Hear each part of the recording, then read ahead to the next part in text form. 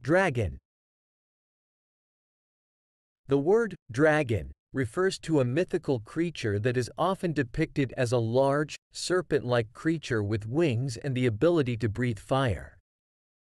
Dragons are commonly found in folklore, mythology, and fantasy literature. The concept of dragons varies across different cultures, but they are generally portrayed as powerful and majestic creatures. In English, the word dragon can be used in a few different ways. 1. Noun. A dragon as a noun refers to the mythical creature itself.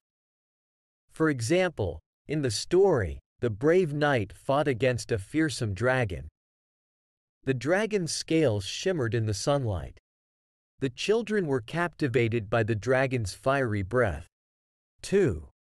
Adjective. The word dragon can also be used as an adjective to describe something as resembling or relating to a dragon. For example, the castle had dragon-shaped gargoyles on its walls. She wore a dragon pendant around her neck. The playground had a dragon-themed slide. 3. Verb. Although less common, dragon can be used as a verb, meaning to pull or drag something with effort or difficulty. For example, the workers had to dragon the heavy crate across the warehouse. She dragoned herself out of bed after a long night.